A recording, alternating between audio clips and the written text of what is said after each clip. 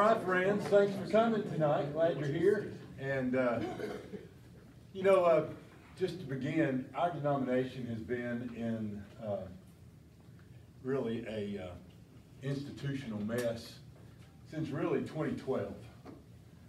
That year's general conference just simply ended in a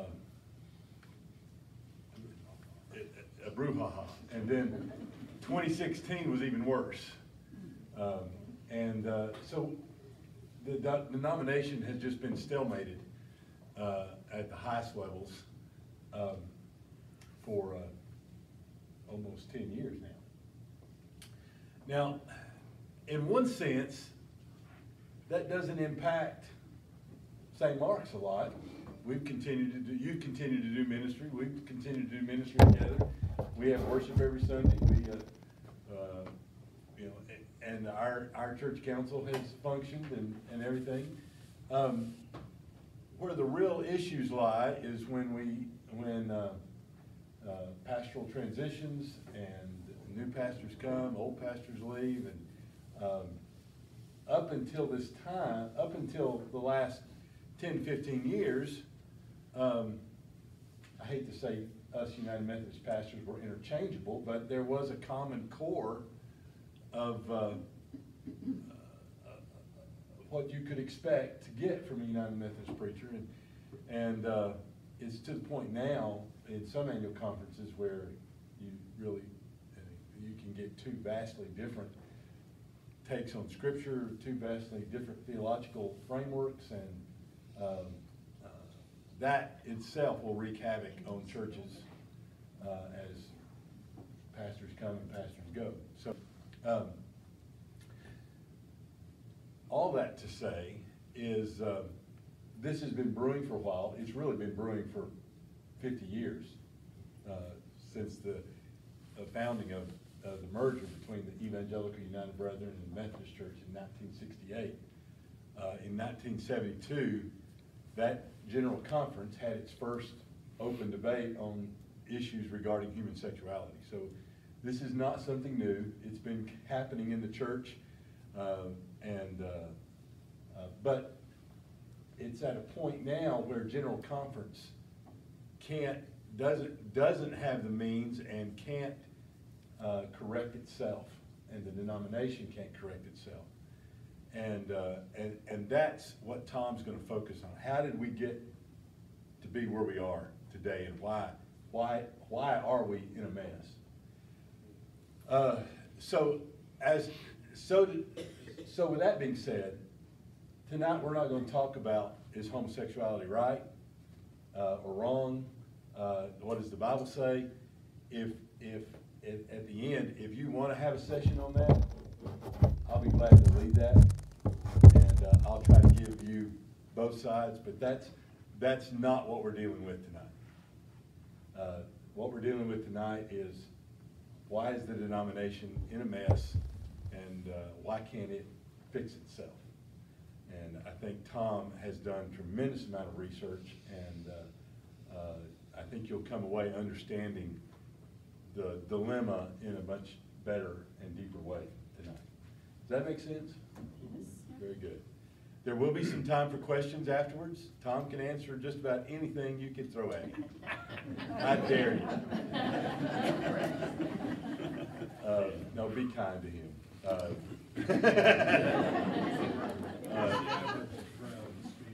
We can, we can all, this is a highly emotional issue. I understand that, and we're dealing with things that are really the cause of a lot of pain, as well as deep thinking in a lot of people's lives and hearts, and we want to approach that with as much grace as possible. At the same time, we are the church, and we want to understand what it means to be the church of God and how we move forward from here. So let's begin with prayer. Our gracious God, we thank you for your love and grace that you've shown to each and every one of us. We acknowledge that we all stand in the need of your grace, that none of us can come before your throne as we are, unless you do a work within us and for us. And we're thankful that in Jesus Christ you have done that work, and you have brought our hearts together. And so we just pray as we gather in Jesus' name that your Holy Spirit would come and fill us and fill this place with your presence. Give us understanding and begin to work within us that we might follow your way forward. We pray this in Jesus' name. Amen. So I give you Mr. Tom Simpson.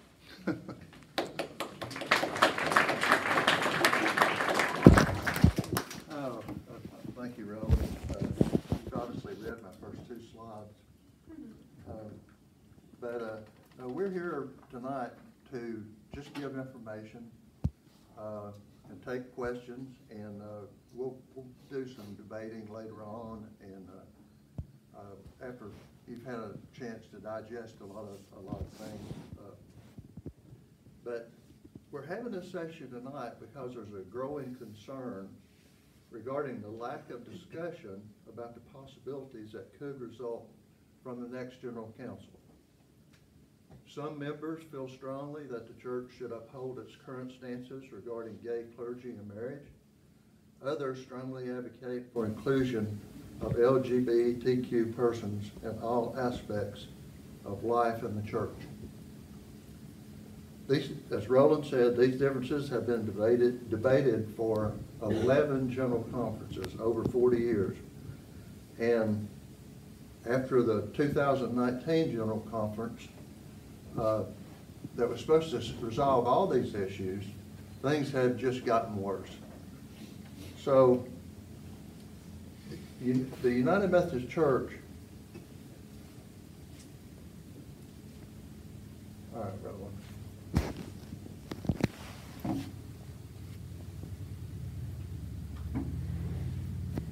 Which one you want? None of that's working. Okay. None of it's working. It's working up. It's not working here, but it's working up there. Oh, well, where am I? You are on topics for today. What you want, the second slide? Or you want the general Let's do the information? second one. That one. No, the one before that. One before that. There we go. All right. I was looking here and it wasn't there. I'm going to sit right here so I can help you. So the subtopic to this slide is we fear what we do not understand. So one of the objectives tonight is just make sure that everybody is on the same page as far as terminology and what the groups of the church do. Legislation will be presented whenever the next general conference is held that will propose a separation of the United Methodist Church into one or more denominations, and that's called the Protocol of Reconciliation and Grace Through Separation. And you're going to hear a lot of detail about that later on. But in the end, there's a lot of verbiage in there about how this decision will come about. But in the very final say, it's going to come down to the local church deciding which way that you want to go. So the objective of today is for each of us just to have a better understanding regarding the current situation and be better prepared to make decisions going forward. So today, how did I do this, like that? Yep. Today's presentation, there won't be any reference to Scripture. And like as Roland said, when you're discussing this issue with others, just be very respectful because it is a highly emotional issue with some. I'd ask that you hold any questions until the end so I can get through this in 35 minutes or so. And we'll set a time for debate later on. So going forward, it's just important to have a basic understanding of the United Methodist Church organization, the duties and responsibilities of the groups. some of us have been Methodists for a long time. I joined the Methodist Church when I was 13. And to be honest with you, I really didn't know anything about the Methodist Church for 40 years. I'm a fourth generation Methodist, and that's what we were. And I didn't question it. So I guess really when I became a delegate at the annual conference, when Alan and I went up a couple of years ago, really eye-opener as to kind of what, I voted on people to go to a jurisdictional conference. I'll be honest with you, I had no idea what that was. So we're going to talk about what some of the groups do. And I struggled when putting this presentation together about where to start. Because like I said, I know some of us have been United Methodists a long time. Some of us are new to the denomination. So I wanted everybody to start on a level playing field. So what we're going to discuss today is how we got ourselves into this situation in the first place. I'm going to talk about what we say versus what we do as United Methodists today. Talk about the protocol for reconciliation and grace through separation, and what are the choices under the protocol.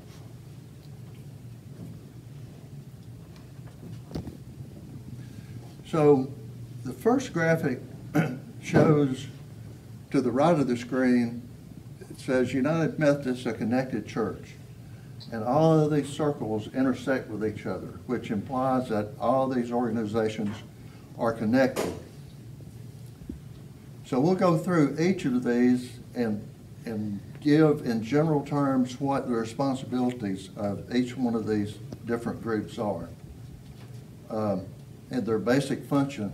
That way, whenever you see a news release coming out over the next months and years, if you see something that says General Conference did this or Council of Bishops did this, you'll have a basic understanding of what those groups are.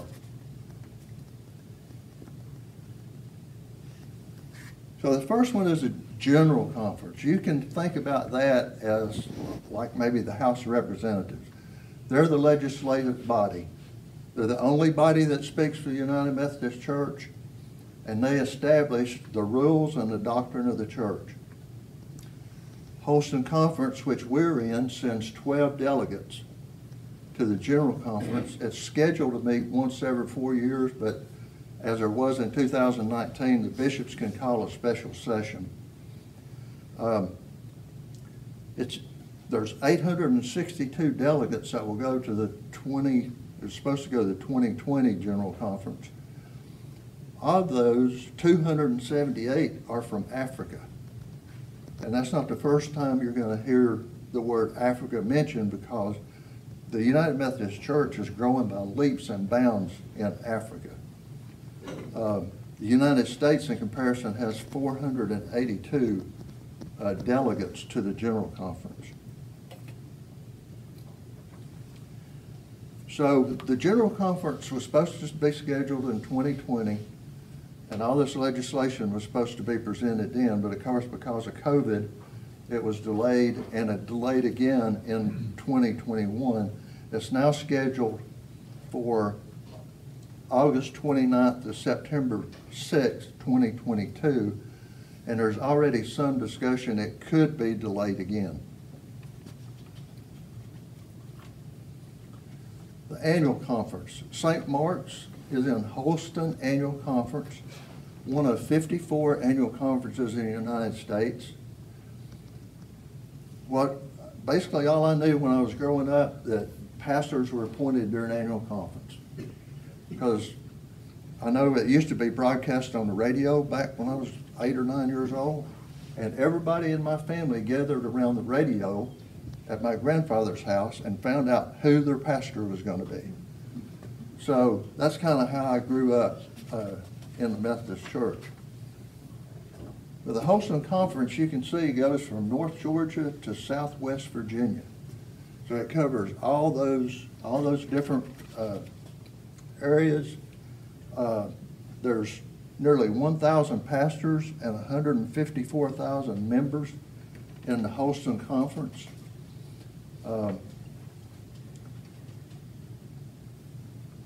There's 72 churches in Holston Conference, and St. Mark's is in the Smoky Mountain District, and it's one of 9 districts in the Holston Conference.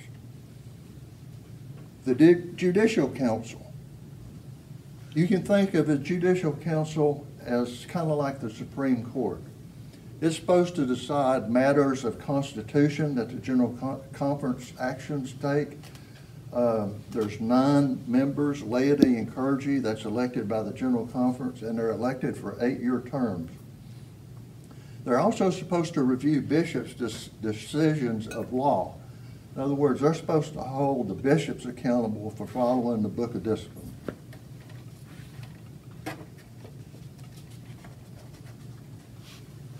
The Council of Bishops includes all active and retired United Methodist bishops.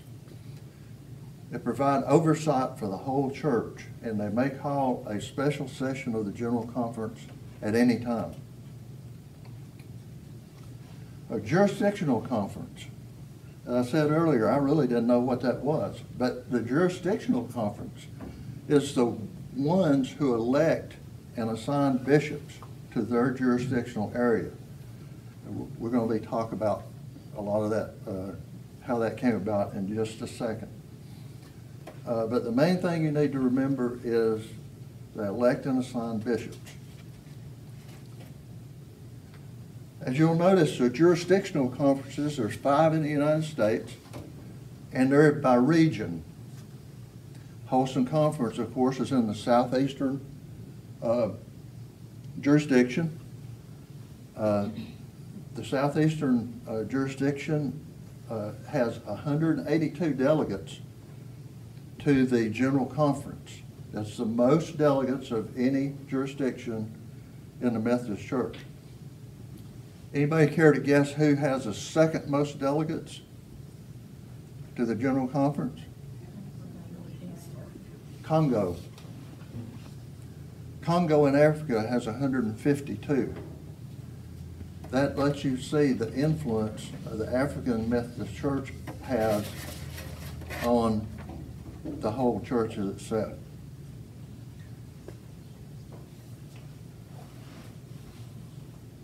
So these are all the churches, or all the annual conferences in the southeastern jurisdiction. You can see they're basically in the southeast, East Kentucky to Florida to Georgia. But in order to explain the jurisdictional conferences and how it originated, I need to go back all the way to 1844, when the Methodist Episcopal Church split into North and South. 75 years after the Civil War, they decided that it might be time to get back together. So, in 1939, they decided to come back together. It's important to understand what the structure was prior to 1939. The General Conference was basically the executive, the judicial, and the legislative branch all in one. They assigned the bishops, they appointed the bishops, and the bishops and the conferences were accountable back up to the General Conference. In other words, if a bishop or an annual conference got out of line, the General Conference would call them to task.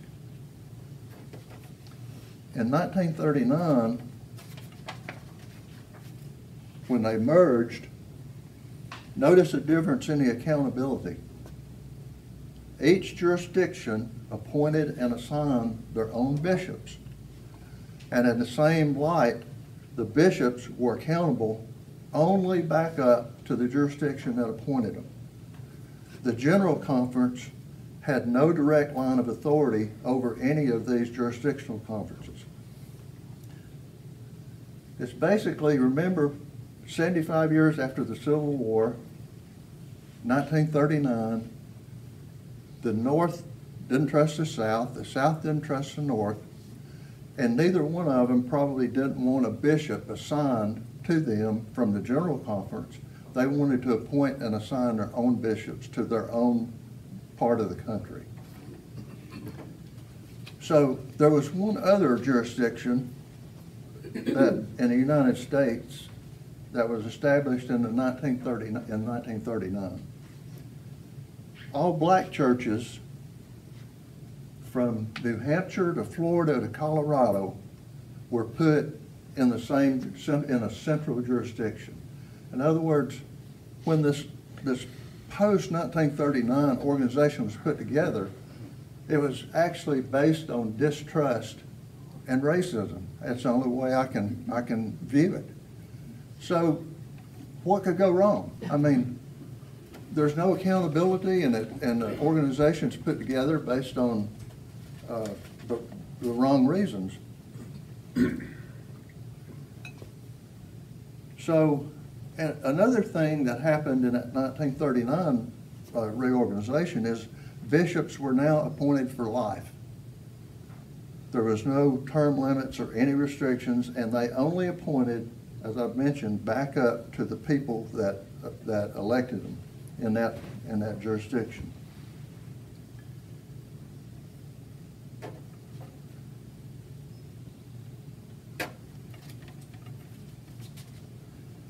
So let's go over just a bit of demographics of the United Methodist Church.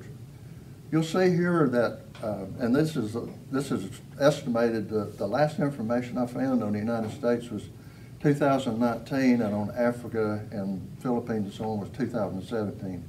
So it's a bit of mixing apples and oranges, but this is roughly correct. There's about 50% of the members in the United States and about 48% in Africa. So, what is the Book of Discipline? I heard about the Book of Discipline from L.C. Murphy. About 1990, the Administrative Council wanted to do something, and L.C. Murphy says, you can't do that. The Book of Discipline says not. Next time I heard about it was we wanted to write some job descriptions. Well, you don't need to do that. Just go look in the Book of Discipline. It tells you what each staff parish committee does. It tells you what the finance committee does. So, but what the Book of Discipline is supposed to be, it's supposed to express unity within the Methodist Church and reflect our Wesleyan way of serving Christ through doctrine and disciplined Christian life. The Book of Discipline is 898 pages long, and it's 2,719 paragraphs. Now, the reason I said that is that's why they call us Methodists. If you want to do something, you can go to that book, and it'll tell you how to do it. So, and really, if you go to church in New York or New Mexico, same Book of Discipline. You'll see the United Methodist hymnal probably in all those. But when we talk about the Book of Discipline, you don't talk about page number, you talk about paragraph number. So if somebody refers to paragraph 340 in the Book of Discipline, that's what you need to look for. It's identified by paragraphs.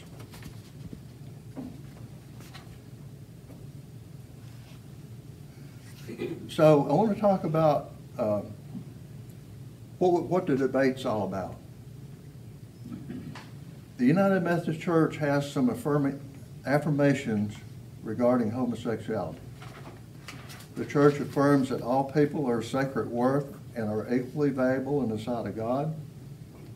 Everyone is welcome to worship and actively participate in the life of the churches. Laypersons may become members and live out their faith through the local church without the respect of sexual orientation or practice. What does the Book of Discipline say? Specifically, there's 5 paragraphs in the Book of Discipline.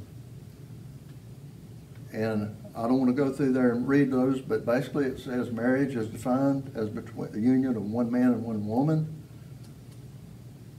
The Methodist Church does not condone the practice of homosexuality and considers this practice incompatible with Christian teaching. There's one other one I want to call your attention to, paragraph 341. I'll be referring to it later on. That ceremonies that celebrate homosexual union shall not be conducted by our ministers and shall not be conducted in our churches.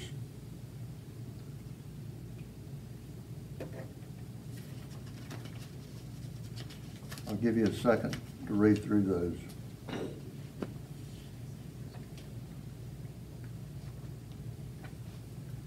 Our clergy, before they're ordained as United Methodist clergy, they have to answer some questions. Do you know the general rules of the church? Will you keep them? Have you studied the doctrines of the United Methodist Church? And on question 9, they have to answer this affirmatively. After full examination, do you believe that our doctrines are in harmony with the Holy Scripture? And the answer is, I believe that they are. I saw somewhere that asked the question, that has any minister ever been ordained that answered any of these questions opposed to what this prescribed answer? And they said not that they knew of. So just be aware that our ministers had to take, what's it called? It's not an oath. Is it an They're oath? called the historic questions. They have to answer the historic questions. It's not an oath or anything like that.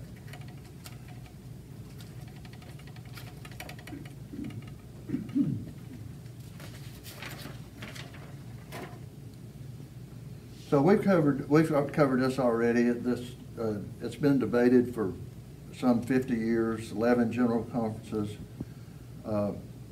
In 2019, the traditional plan passed by a vote of 449 to 374.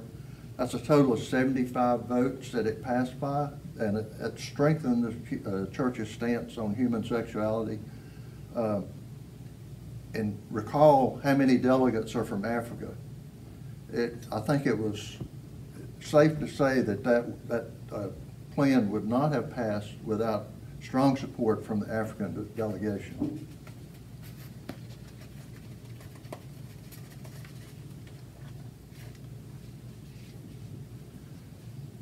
So the consequences of the 2019 General Conference vote. Anarchy is defined as a state of disorder due to non-recognition of authority. And I think that's what we've had since 2019. At least 8 regional conferences have ordained clergy in defiance of the 2019 decision. And that was a number that I saw dated December 16th, 2019. There's probably even more today. Bishops are making statements that are in conflict with the Book of Discipline. At least 3 traditional congregations have had their traditional pastors reassigned without notice to the church or the pastor. And there's been several churches that have left the denomination. There's other consequences, such as financial. First 3 months of 2021, United States apportionment receipts were down almost $850,000 compared to the same period in 2020. We say that's probably due to COVID. But look at Africa. Same period in Africa, apportionments are up 2.6%. It has to be harder for the folks in Africa to pay their apportionments than it does the United States. Look at Host and Conference, just right here at home. Budget, $9.1 million, collected $7.9 million, maybe due to COVID. But the membership decreased in 2020 by over 2,800 members. Since December 31st, 2015, membership has decreased in Host and Conference over 9,000 members. So I asked myself, where's the Judicial Council in all this? When 2019, the Judicial Council upheld the ordination and commissioning of 2 LGBTQ members saying that the approval of a ministerial candidate is binding administrative action that cannot be nullified. I think that speaks for itself. So what general groups have evolved from the debate? And you'll be hearing these groups mentioned as a group: the progressives, the centrists, and the traditionalists. So you need to understand kind of the basic stances of each of these groups. Progressives, and I've listed some of the organizations that are associated with these different groups. UM Next is the main one, I think, that's they would allow ordination of LGBTQ ministers in same-sex marriages. Centrist, they don't really have a position. They think that people ought to just can all go to church together, and it doesn't matter if they believe different things. They basically just want to hold the church together, and doesn't really matter what the doctrine is. Traditionalists, Wesleyan Covenant Association, for one, good news, affirm the current language in the Book of Discipline regarding ordination and marriage.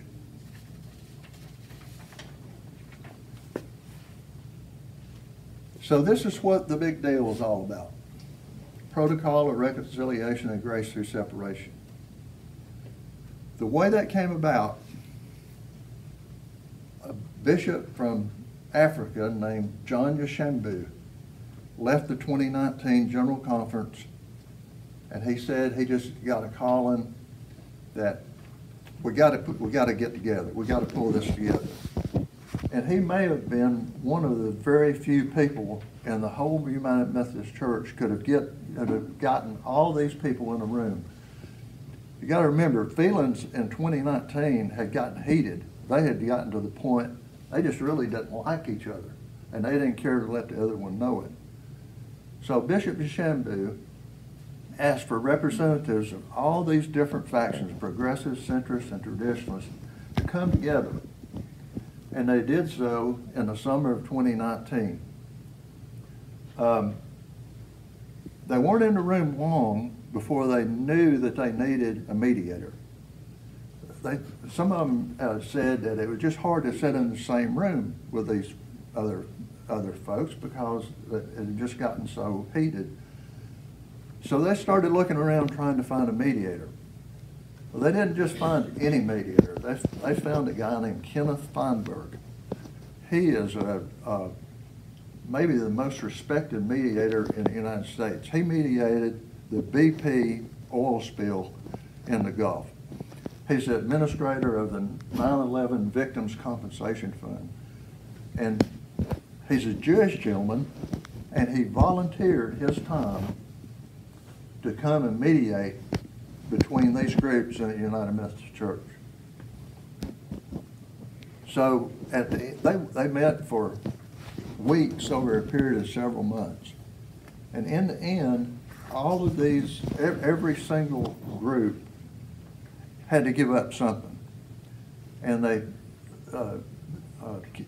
Mr. Feinberg just let them know, if you guys don't come together and work this out, somebody else is going to write the narrative for you. It'll be decided for you one way or the other. So at the end, all of these different groups got together and covenanted to promise, or covenanted to support the protocol and no other. As part of the protocol points, and I've got a reference down here at the bottom. I encourage each of you to go online and read the whole text from the protocol. Now the interview with the signatories of the protocol was very interesting to me. It kind of an understanding of the give and take process that went on during this mediation. And I remember that paragraph in the Book of Discipline I pointed out and told you I would mention later. I consulted with Roland on this. I went back and forth, but In that interview, you'll hear the president of the Council of Bishops make a completely opposing statement than to what's actually written in the Book of Discipline. So just be aware that you need to just read, listen, and understand.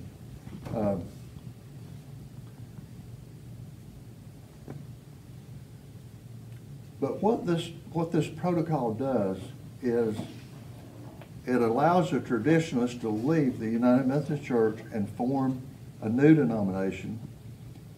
All of these points were, as I said, they were mediated, the give and take. They argued about this in a room for days. But the traditionalist group would get $25 million in United Methodist funds.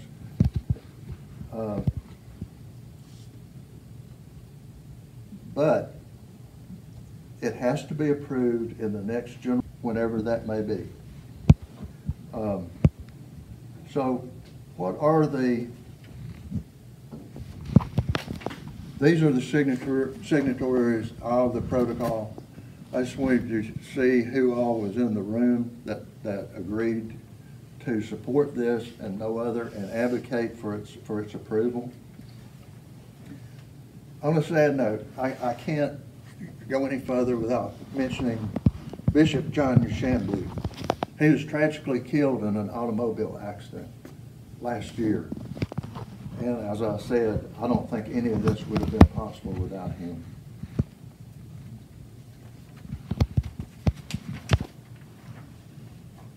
So there's a give and take in the protocol.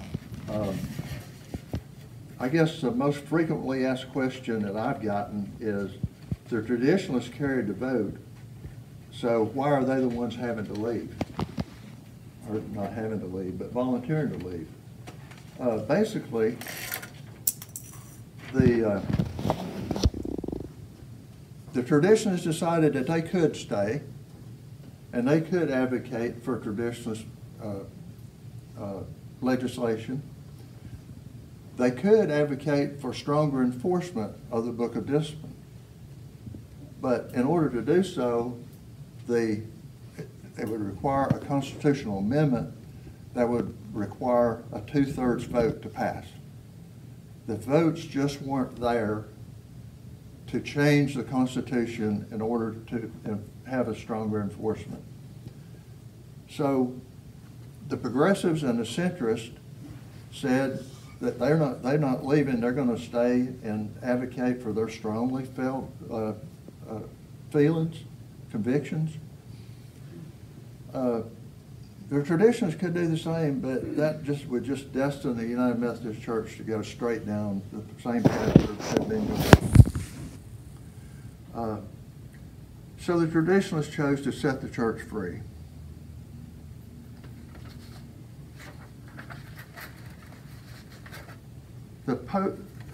What's left after the traditionalists leave will be called the post-separation United Methodist Church. And you can see there was a lot of debate about where does the annual conference go? Where does the local churches go after the annual conference decides and all that? But the bottom line is the local church is going to have the final say-so as to what happens to your church.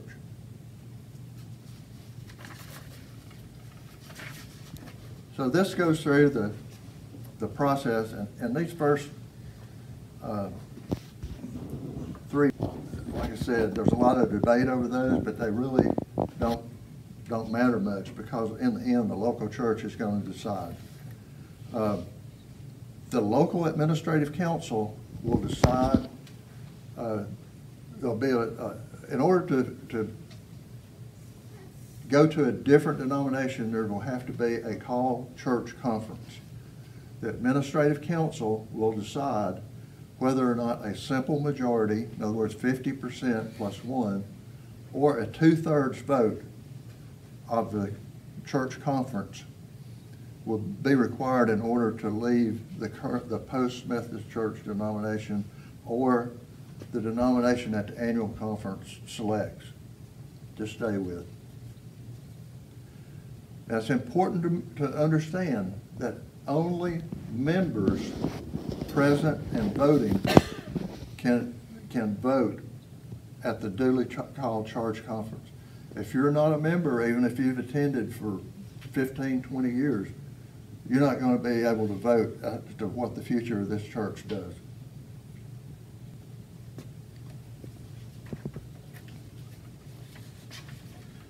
So the choices under the protocol. One is there's going to be a new traditional church called the Global Methodist Church. There's already a new progressive church called the Liberation Methodist Connection. And I'm already going one too far.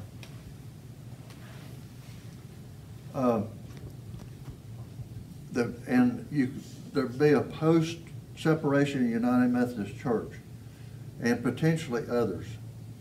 And it's important to note that in order to go independent, to be an independent church not associated with a new Methodist denomination, you would have to go through the current Book of Discipline ways of exiting the church.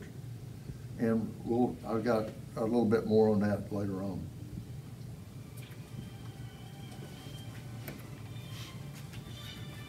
So the Global Methodist Church will be a traditionalist church that will not allow LGBTQ ministers of marriage. There's no plan at present to have a trust clause. There won't be any jurisdictional conferences, and bishops will not be lifetime appointments.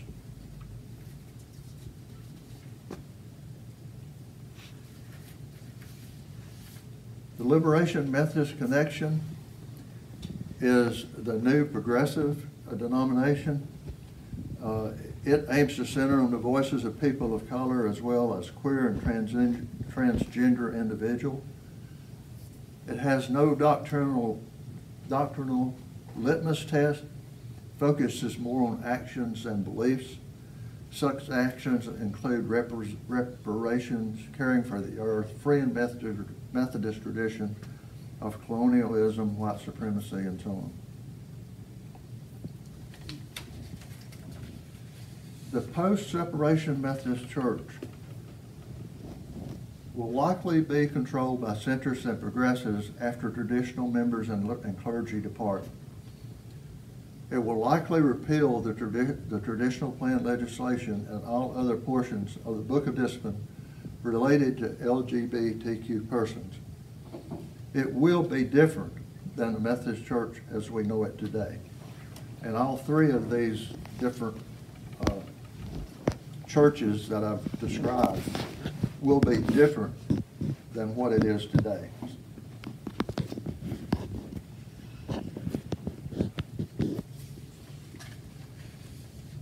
So, this is an estimate of demographics assuming the protocol is passed. And this is just one estimate.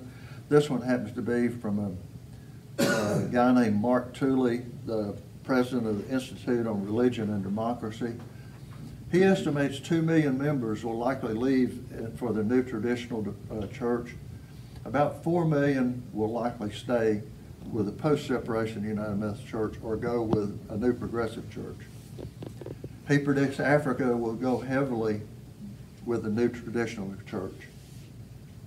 And the others will likely be 50-50. No one knows for sure what's going to happen.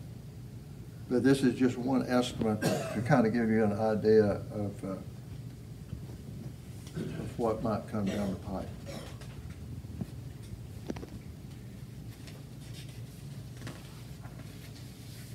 The option to go independent does not fall under the protocol. In other words, it's a complicated, long, and expensive process. There's 2 ways you can do it. Book of Discipline, paragraph 2548, you can deed your church property to another evangelical denomination. Book of Discipline 2553, you can disaffiliate must be approved by a vote of 2/3 of the members, and there's 5 or 6 different groups within the Holston Conference that would get involved in telling you what you could and couldn't do. It would be an expensive, long, and complicated process, is the point I'm trying to make.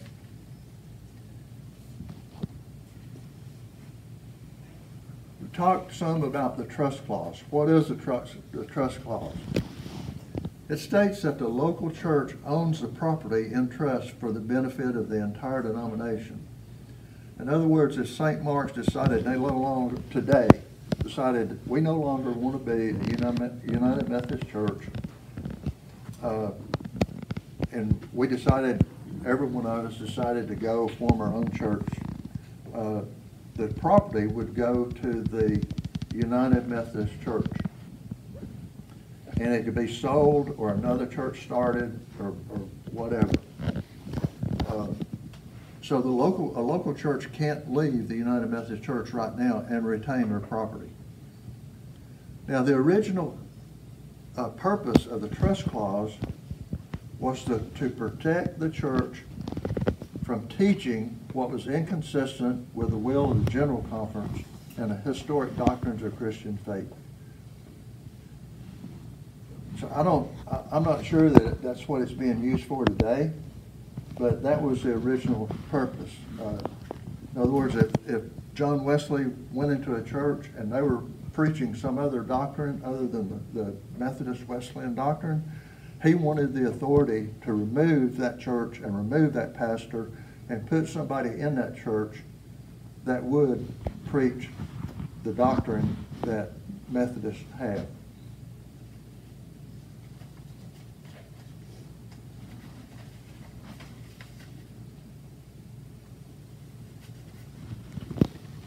So what if the protocol is not passed?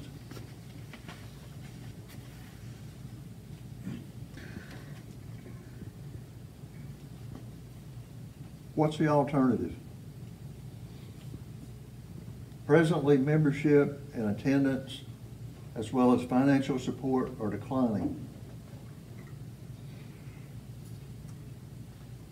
It's likely that separation will happen one way or the other. It can happen in an orderly and relatively amicable way, or it can happen in a chaotic, costly, and bitter way. To continue like we're continuing, to me, is the classic definition of insanity, where you continue to do the same thing over and over and over again and expect different results. So with that, I guess Pastor Rowland will answer any of your questions.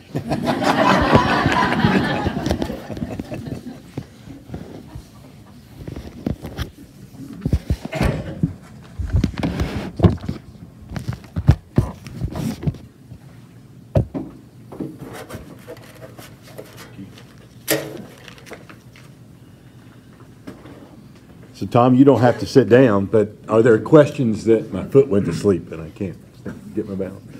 Are there questions you have? First, I think we should give comments. Amen.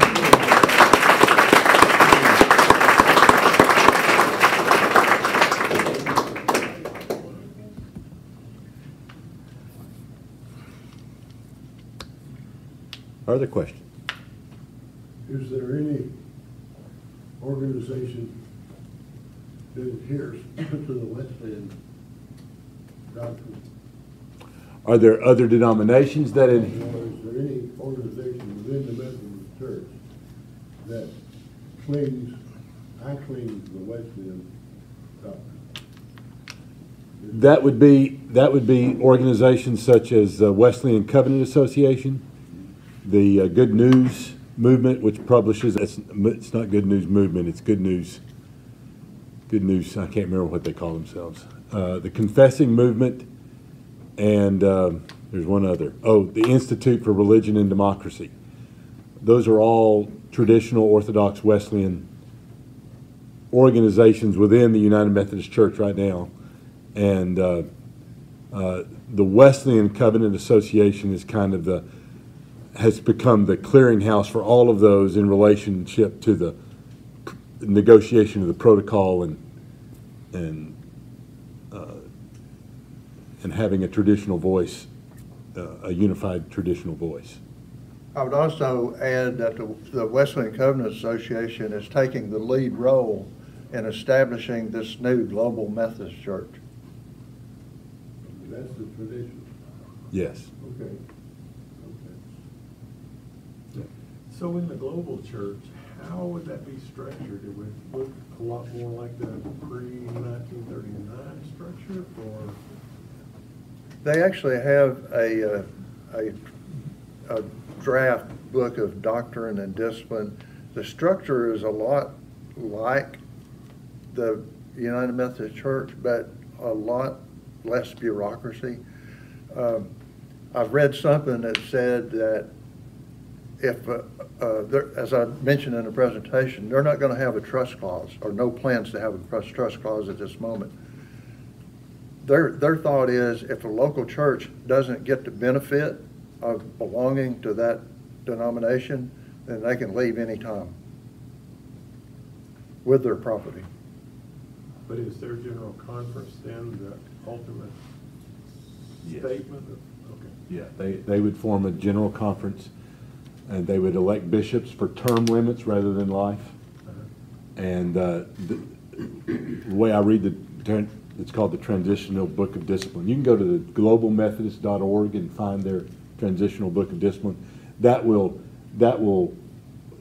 plan is to launch the denomination as soon as the protocol is passed. And then within a few months after that general conference that passes the protocol, they'll hold a convening general conference where they will adopt a book of discipline. And the transitional book of discipline is to see them through to that point. But the transitional book of discipline calls for no lifetime bishops, term limits on bishops, and the use of presiding elders rather than district superintendents. And that is a pre-1939 thing. A presiding elder served a church, was a district superintendent, but he or she served a church at the same time as being a district superintendent. And they envisioned that being possible because a lot of our DSs, like the Knoxville, the Smoky Mountain District Superintendent, they are on a lot of boards that are and committees that are related to the bureaucracy of the church, and the Global Methodist Church envisions a much leaner bureaucratic system that wouldn't entail all that. So they would serve a church and oversee other pastors. So to me, the core question is, are we going to get rid of these ridiculous jurisdictional conferences? Is the Global Methodist Church going to do that? I understand that's the way the transitional book of discipline reads right now, is that bishops will be elected at the general conference and assigned by the general conference to the various annual So conferences. accountability is going to revert back to general conference, bishops, churches. Yeah. Everything is up to the convening conference. Whatever they decide there will be. I mean, that's probably what's going to be proposed.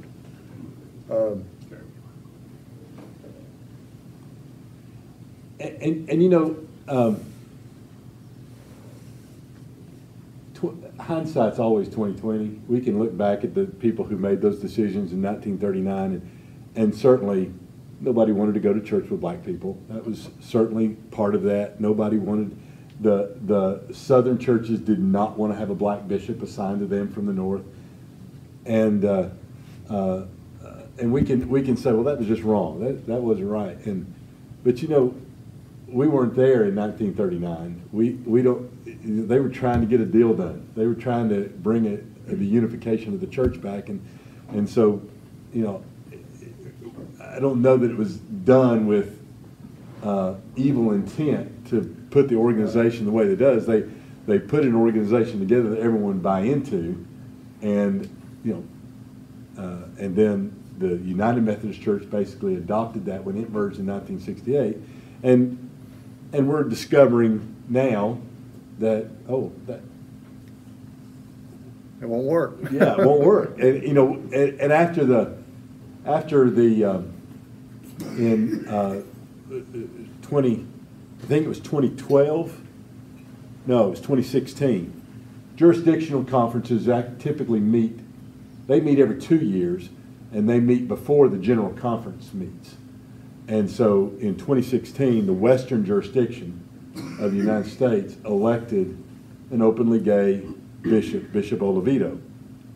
And the Judicial Council was asked to rule on whether her election as bishop was constitutional. And the Judicial Council basically said, well, no, she violates the discipline by being elected as a bishop, but the Judicial Council said, we don't have the authority to tell the Western jurisdiction that they can't do that. The jurisdictional conference has to deal with that bishop within that jurisdictional conference. Well, they elected her. They're not gonna go back and say, okay, we're sorry, we shouldn't have elected. And so the rule of accountability now, I mean, there's a judicial council that will make decisions in line with the way the book of discipline reads now, but while they make that decision, they are powerless to enforce that decision, and that's what's created this impasse now. I've got kind of a question, and Ann's gonna grab me and pull me down, but I want to stand up. First, I always like to think I'm the smartest person in the room, and I'm obviously not. Well, you are the second smartest. I really appreciate, Tom, you going through this history and helping us out a lot, but and this just shows how little maybe I know, and I'd hope to pick it all up tonight, but I'm probably going to come back and hear this again. We can go again so that I can learn. But, you know, first of all, I was confused when we have a protocol that says reconciliation through separation. That threw me off because those seem like mutually exclusive terms. But my question is, your last slide was about the choices that we would have. And the last slide said if the protocol does not pass, our choices would be to stay in the United Methodist Church or pursue the independent withdrawal. And of course, the downside, I suspect, of staying within the United Methodist Church right now is they're a train wreck. Bishop, they don't know what they're doing. You know, they're approving in some places, not approving in others. Where I think I'm missing, with respect to finally getting to my question, working under the assumption that the protocol is going to pass because they have mediated it, and working under the assumption that the 16 bishops that mediated are going to be men of their word and vote to support the protocol, is the basic question for us at that point then going to be the protocol passing and us being allowed or not to either go with the global or go with the traditional? Will that then, once the protocol passes, will that be the real decision that we have to make? Or stay with the post-separation United Methodist Church. Or stay with the post-separation United, okay. Well, yes, sir, Terminology understand. is key here, because you said go with the traditional or go Yeah. with the global, Yeah, and that's the same thing. That's the same. Oh, okay. So it's either go That's with what I'm the saying. I missed global or remain with the United Methodist Church. Okay, yeah, that's what I say, I've got to come twice to even get the terminology right. But ultimately, then that will be our question if the protocol passes.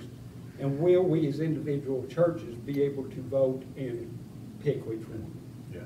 Okay, and I know I've oversimplified. I've got to make it low enough for the goats to eat it so I can understand at least a little bit of it. That's a famous Jesse Jackson line, by the way. You slept through that part of the presentation. Well, I tried to listen. Okay, but okay. I think my question's answered, at least for me personally. The big question is going to be, how do I vote when and if the protocol passes, which If you're a as member, we appear, if you're a member. Right.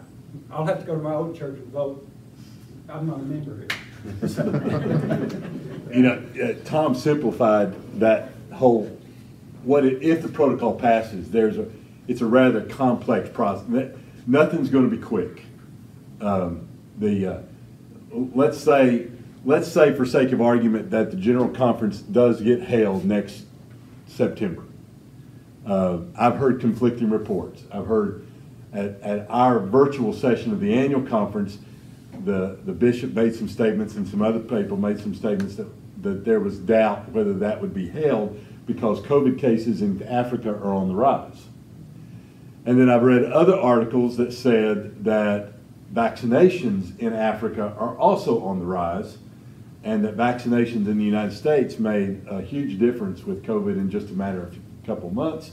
And there's reason to think that Africa could do that as well, and that they could be able to travel by next September. So it's still, we hope it's held, but we don't know. So, but for sake of argument, let's say it's held next September, and the protocol passes. So what happens first?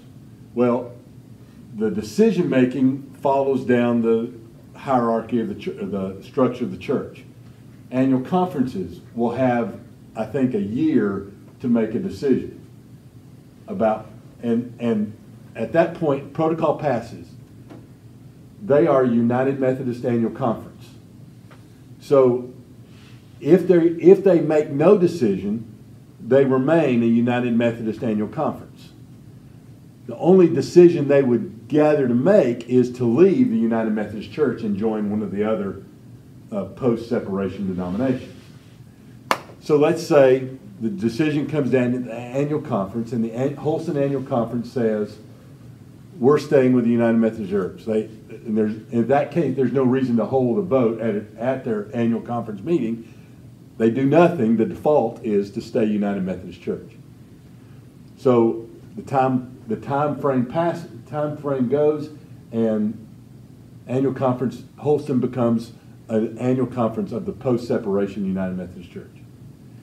So then churches that disagree with the annual conference's decision or no decision then have a decision to make.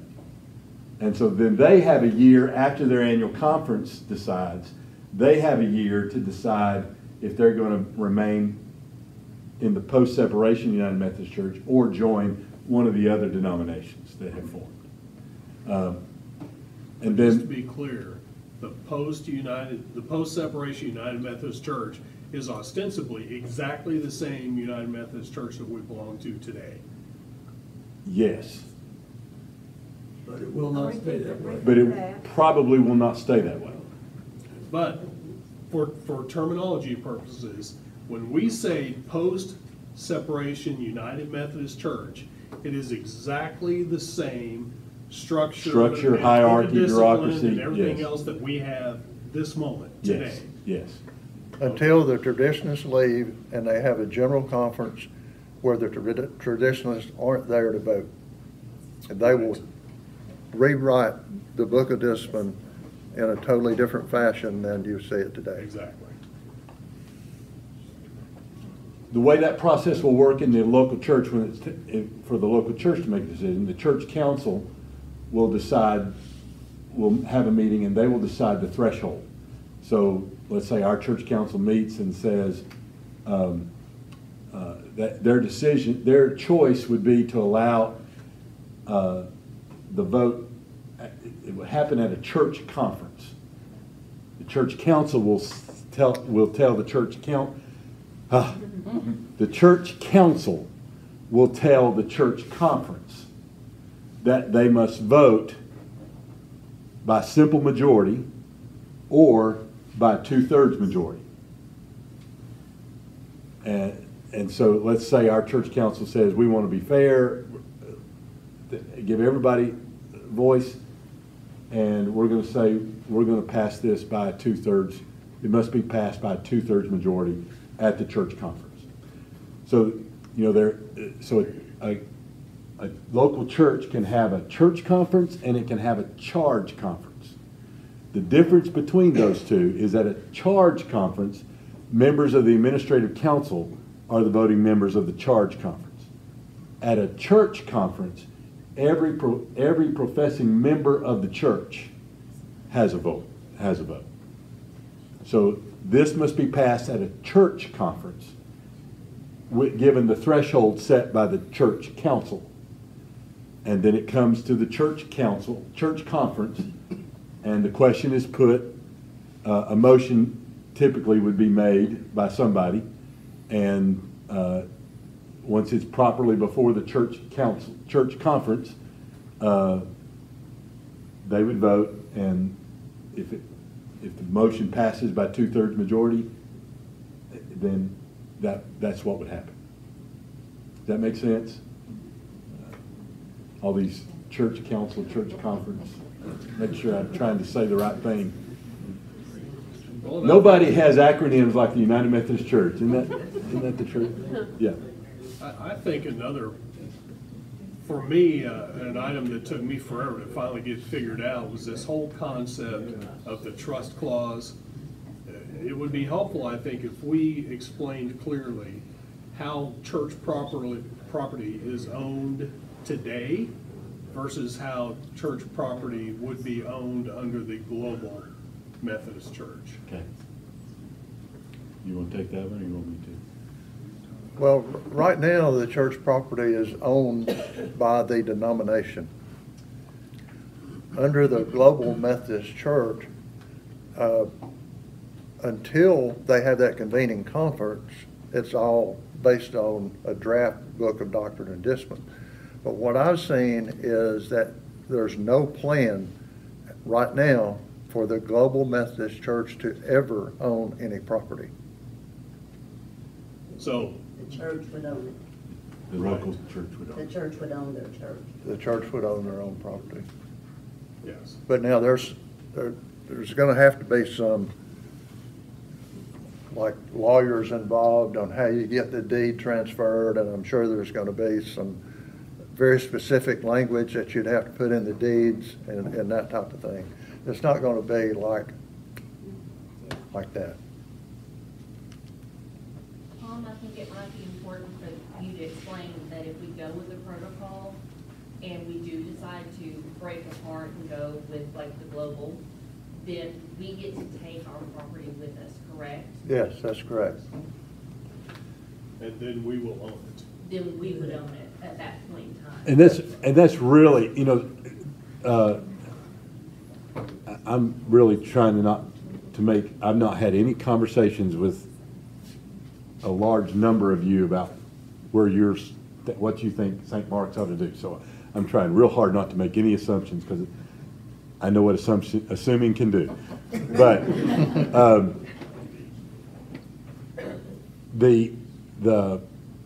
the protocol is really, this is just my opinion, the protocol is the United Methodist Church's best, regardless of what side you're on, it's the best alternative to ending this 50-year stalemate. It's time for us to quit fighting each other and arguing about this and get on with and have this. I started attending annual conference when I was a junior in high school, as a youth delegate. And so every annual conference since 1981 has ended with, and as kids we thought it was always exciting because, okay, it's time for the petitions and resolutions. And there was always some resolution about, about some issue of human sexuality. And it would be debated, and it would be, people would sometimes get emotional, and but since 1981, since I've seen it, I've seen the debate and the issues get more intense, more divisive, and in the last several years, nobody's left annual conference, nobody's left jurisdictional conference, and nobody's left general conference happy. Everybody leaves all of those things with what's happening to our church. And it doesn't matter which side of the debate you're on. Everybody leaves what's happening to our church. What's happening to our denomination?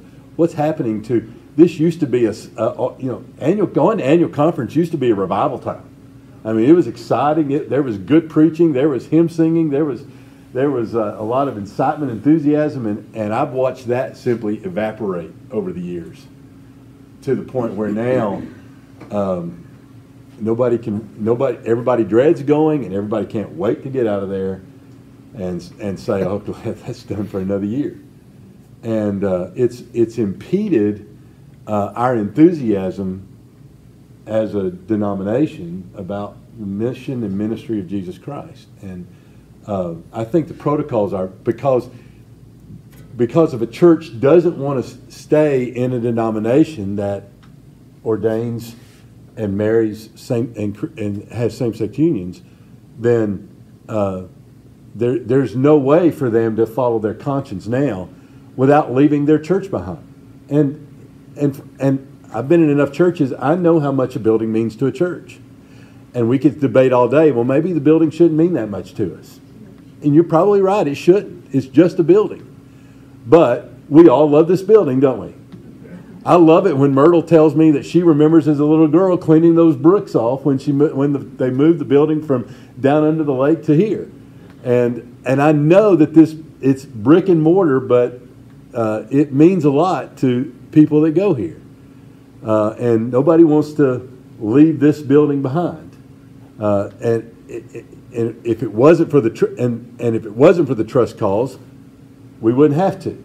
But that trust clause is there, and it's the way our church operates. It was put in place for a good reason, but it's now keeping churches from making that move to follow their conscience. And I'll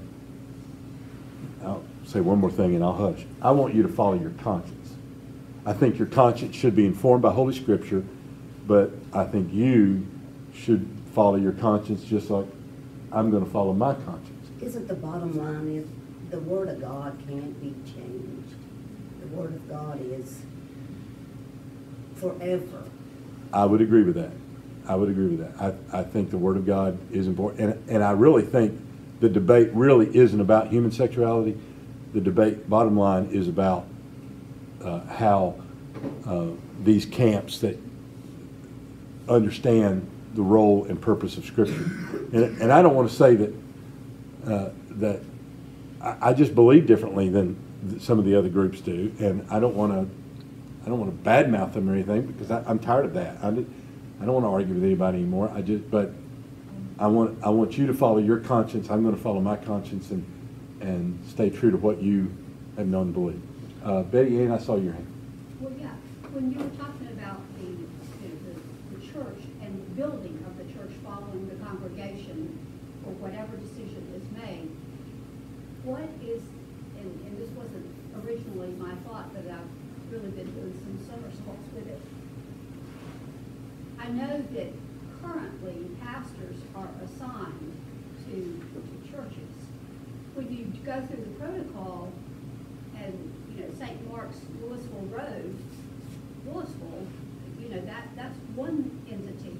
But what about the pastors? How does that work when the protocol, if it's passed and there's a separation? Do pastors make a choice also? I mean, Yes. Okay, so like if we chose global and you chose progressive, then you would not be our pastor anymore. Is that the way that That's correct. How would you get a pastor if you chose,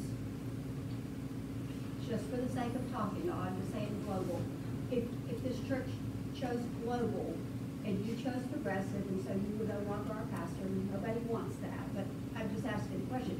How then would a church get a pastor? The thought right now in the Global Methodist Church is that the local churches would have a lot more influence on who their pastor would be. We may even could interview 3 or 4 people, or possibly even go find someone not on the radar. Where if you've been involved now, the way pastors are selected, they say you have a choice. No. If you were not a member here, but you go here. Then you're a member somewhere else and maybe you just didn't, you got lazy, you forgot, whatever. Will there be a window of time for those people to act and transfer their membership, or can they just not vote? I'd say they could vote up until the day of the Yeah, church conference. you or could, change you your could membership. transfer or join this church whenever you're ready. We would do that on a Sunday morning, and you just tell me you want to join, and then as soon as you make the vows of membership, you would be eligible to vote. Yeah. I have two questions. The one about the pastor placement. Would the global people Provide a that pool? group not place at all? You're responsible for finding your own person? No, the way I understand it, they would give you a pool Okay. of several people, and you would have the opportunity to interview them. But as I said before, until they have that convening conference, everything is up for debate. And the other question I had was, assuming this protocol passes and the global church opens, is there a window of time to change a church from United Methodist to there? Is there a closing date? 3 years, isn't it? 3 years from the end of the general conference that passes the protocol. 3 years, okay. So there is. If you read the protocol, it says it in there. I think it's 3 years. Yeah. One of the big concerns over this whole mess that people have voiced to me, and not opening the political can of worms, but people are genuinely concerned that churches that will tend to lean toward the traditional side will not be welcoming toward members of the LGBTQ community. Is there something on the radar scope of the Wesley Covenant Association, the other members who are advocating for the traditionalist church, to make sure the LGBTQ community is fully aware that they are welcomed and loved in the conservative churches? Yes, there is. And there's, if you go to the Wesleyan Covenant Association, wesleyancovenant.org, and if you go to the globalmethodist.org, there's a couple of documents on that kind of lay out that, you know, the stance on human sexuality and the welcoming of LGBTQ people into worship and into. Methodist Church always welcomes sinners. Amen. It's a good thing. Or else I wouldn't be able to come here. To define what sinning is. But we've always welcomed sinners. I'm a sinner. I'm not a sinner anymore. I quit what I was doing. That's their problem. They just won't quit their sin. You can repent of sin all day, but if you're gonna live in that, that's still sin. I'm sorry. I'm just that conservative. I believe that God said that He wants you to have sex, to have people that are eligible to be members of His family in heaven. That's what sex is for. Every baby that's ever born has the opportunity to expand the kingdom of heaven. And, it's more involved than that. You just got to be, there's a specific purpose for everything that God's created. And we're talking about a non-approved activity.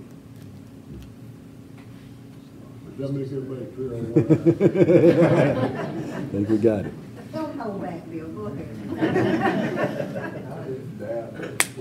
Any other questions? Yes. Just one, just to clarify, so the global church administration really hasn't been formed yet, and it will not be until they actually have a meeting. Right. And at that time, then the traditional view will basically be followed. Maybe the pastors or a group of pastors will be suggested, or maybe they won't. Maybe they'll just be assigned as they are pretty much. At least after it launches, before there's a convening conference that may make any changes. It's a anybody been a part of a Episcopal church? Yeah, Episcopal churches have Baptists have a call system. Yes. when you lose a pastor in a Baptist church, you form a search committee and they go find a pastor and interview people. So that's a call system. The Episcopals have a modified call system. So they have an opening for a pastor. They tell their bishop. The bishop then says, well, here are some eligible pastors. Go look at these. And then the search committee or their committee, personnel committee goes, interviews them, may hear them preach, and vets them, and then they make a choosing. We like this guy, or we like this lady. And then I can't remember whether they go to the bishop to extend the offer to them, but the bishop has the approval of the person they make a choice of. And so it's a modified call system. And that's kind of the system that the Global Methodist Church is looking at, is talking about having for, that the bishop would not be, it's okay, St. Mark's, here's the pastor, take it or leave it. It would be more of a call system that involves the congregation much more than what is involved now. Possible. Yeah, possible. It's One all more theoretical. So do the other group that's already broken away from the church, or the libertine movement as such, have they decided on how they will appoint their pastors? Yeah, I believe the Liberation Connection's already a functioning denomination. They've already broken away. Okay. They weren't happy with the aspects of the post-separation United Methodist or the traditional churches, and so they've already formed there, and I don't know how their discipline was. The last thing I read was they didn't have any doctrine.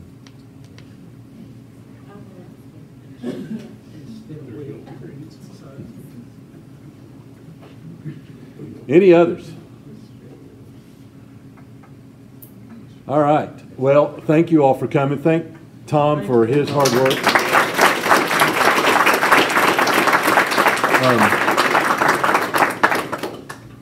I understand that we may have lost a Facebook feed, but I think we're going to, I think I can upload a recording of this at least to YouTube, our YouTube channel. So you'll be able to see Tom's presentation and give that to anybody. We also plan to have another one of these to capture anybody who wanted to come but couldn't come tonight. So be on the lookout for that. Let me ask you one other question before you leave. I know you're ready to leave. If you would send me an email or write it down on a piece of paper and hand it to me, are there any other topics that either were in tonight's presentation or other questions or things you think we as a congregation need to spend a session like this on? Is there something else you would need to know in order to be ready to make a decision? If you would send me an email, write it down on a piece of paper or something so that I'll get with Tom and we'll figure out what else we need to do to give you information you need. I have two thoughts I just want to leave you with. If this church were to decide to go with a Global Methodist Church, it would behoove us to do so as soon as possible so that we would have a voice in the creation of the new denomination rather than wait until afterwards and accept whatever the creationists decide to do. The other point I'd like to leave you with is there's been millions of dollars and probably thousands of hours spent on this topic.